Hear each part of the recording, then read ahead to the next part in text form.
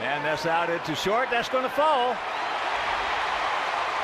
Now they're going to wave him around as he will get there. Here's the throw to second, and he's safe.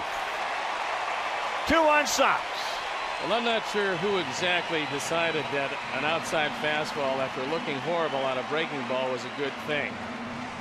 But Tank loves the ball away, and nobody was happier than he was when he saw the fastball.